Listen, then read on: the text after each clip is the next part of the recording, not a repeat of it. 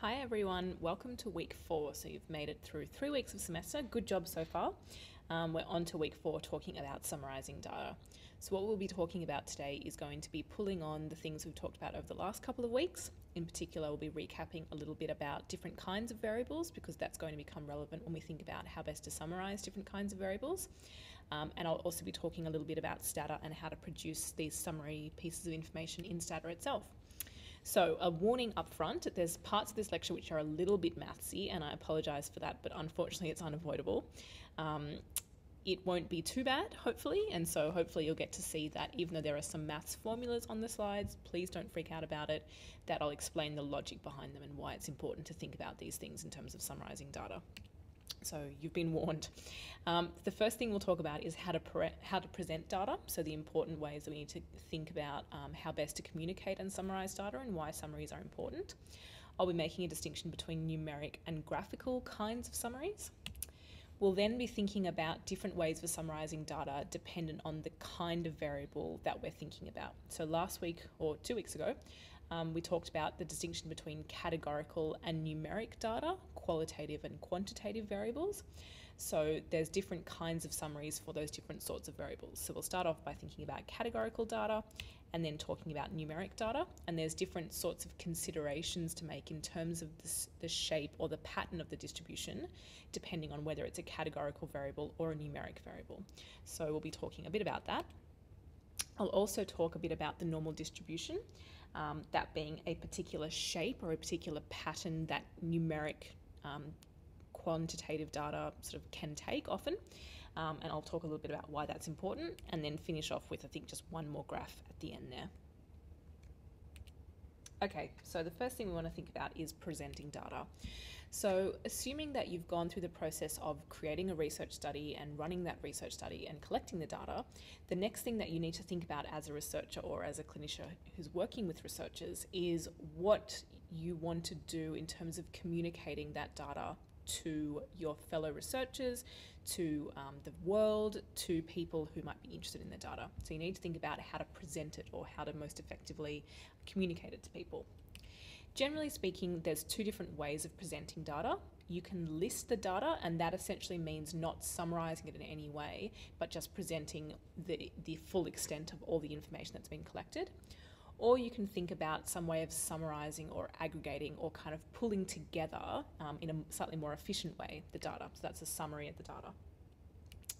Listing can be particularly useful when you don't have a lot of data. So if you've only collected a small number of observations worth of data, that can be a very useful thing to do. But if you have a lot of data, and I'll show you on the next slide what I mean by that, it's actually not a particularly efficient way of communicating information to people. So this is an example of, say, 6 observations. This is an example that's been taken from Stata. It's a table that's been summarised in Stata. And the specific command that I used to get this information once the data set was in Stata was what's called the list command. So the list command does what it says, it lists the data, and if you don't specify a variable name after it, it just lists all of the variables. So this is a summary piece of information of a data set that has 4 variables and 6 observations.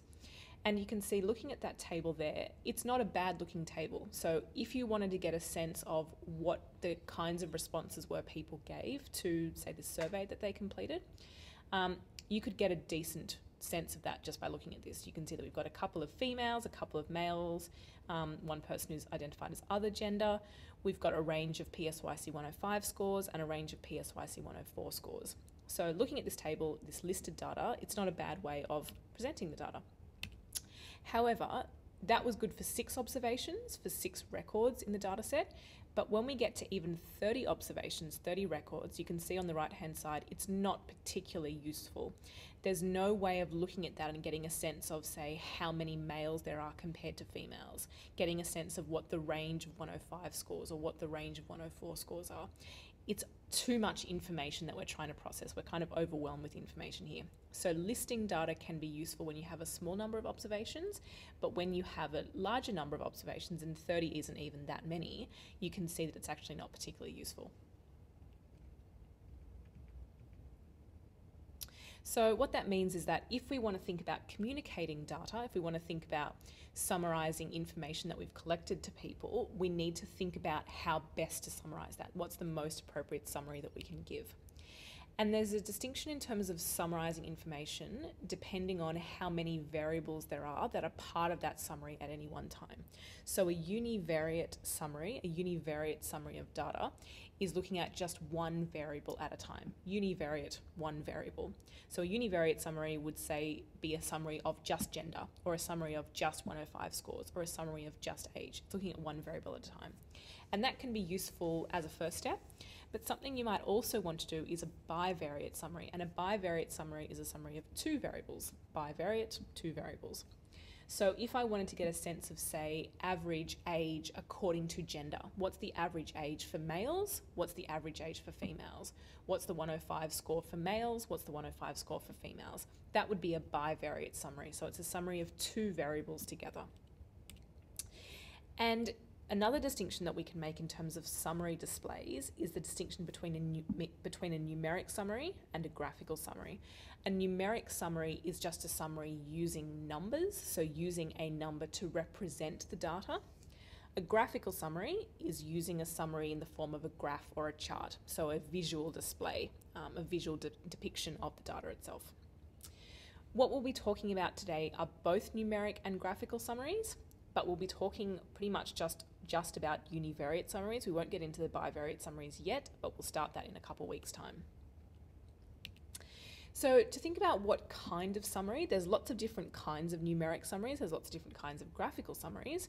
When you want to think about what kind of summary is most appropriate, then you need to think about the measurement type of the variable. And we spent a fair bit of time 2 weeks ago talking about measurement type. When I say we, I mean I spent a fair bit of time talking to you 2 weeks ago about measurement type. We need to think about that distinction between qualitative and quantitative variables, categorical variables versus numeric variables, because depending on what kind of variable it is, that will dictate what the appropriate display is. How you summarize a categorical variable like gender is quite different to how you want to summarize a numeric variable like age. Okay, so categorical data, let's start off with that because it's a little bit simpler to begin with. Remember that that's when you've got distinct categories or groups or types of things. So you can have a categorical variable like gender, like department, like colour, like type of car, suburb of Sydney, anything like that that doesn't have a numeric property, but it's something that's just a descriptive term. It's a category or a type or a group of thing. Those kinds of summaries tend to be frequency tables in terms of the numeric summaries of categorical variables. And I'll show you what a frequency table is in a second. And in terms of graphical summaries, we use bar charts or pie charts. Just to note at this stage, there are heaps and heaps of different kinds of summaries for both categorical and numeric variables. So I am definitely not giving you all the possible summaries. These are just the most common ones that we use, particularly in psychology. And in my opinion, the most useful or the most helpful kinds of summaries. When we're thinking about numeric data, so these are your quantitative variables, we're thinking about a score, a particular numeric score on some kind of scale. So remember that could be age, that could be 105 SNG, that could be the distance that you drive to uni each day, anything that's that numeric property of a variable.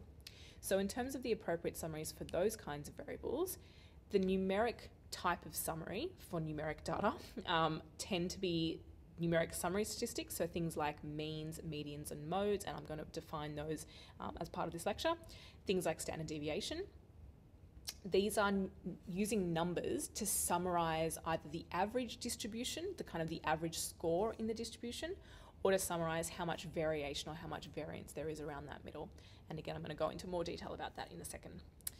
In terms of the graphical summaries for numeric data, then again, there's heaps of them. The most common, particularly in psychology, is something called a histogram. And a histogram looks very similar to a bar chart, which was for the categorical data, but it is importantly different. And again, I'll demonstrate that for you in a second. For both categorical and numeric variables, there's 3 different things that we can think about, 3 different qualities of the distribution that we can think about. But these things we tend to think about more formally for numeric type variables, for numeric data. The first thing to think about is typicality. So what's the most common score? What's the most common category?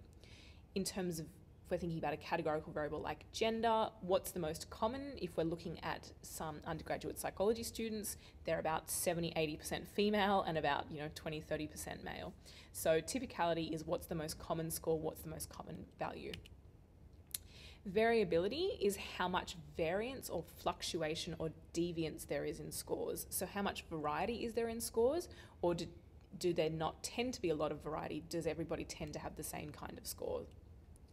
So if we were measuring, say, after-school jobs that people would have, is it that 75% of our sample work in fast food chains and then 25% work somewhere else?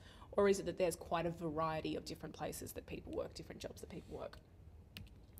The third thing we can think about is shape, and this is definitely something that's specific for just numeric data. This is looking at what shape the distribution or the spread of scores takes. And specifically, we're going to be talking a lot about normal shaped distributions, which are also called bell curve distributions. The reason that we're going to be talking so much of that, I'll go into a bit later, but they're particularly important for the kinds of statistics that we're going to be talking about.